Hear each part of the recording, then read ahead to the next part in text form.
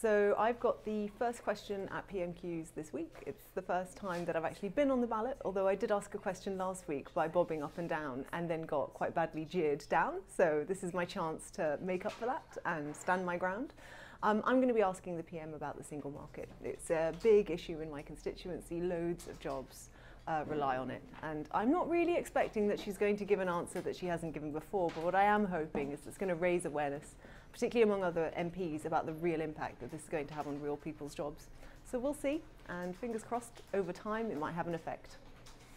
Mr. Speaker, Oxford West and Abingdon has a vibrant local economy, but reliant on the university, science and car industries, it is set to shrink if we leave the single market and the customs union, risking thousands of local jobs.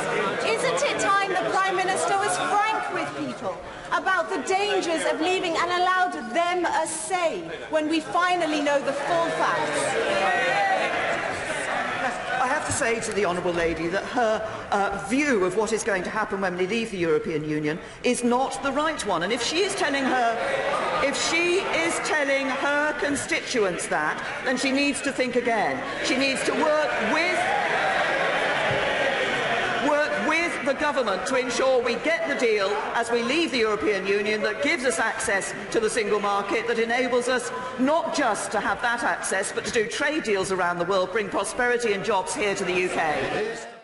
So, all that done. I'm very glad it's over. I was quite nervous, I'll admit, but I'm glad I got through it. I think I did well. The answer, to be expected was not what I was hoping. The Prime Minister doesn't seem to understand that it was my constituents that were telling me they were worried about the economy, and also it was reports by LSC that I was in fact referencing. Just says to me, got to keep campaigning, got to keep going. Another day and another fight.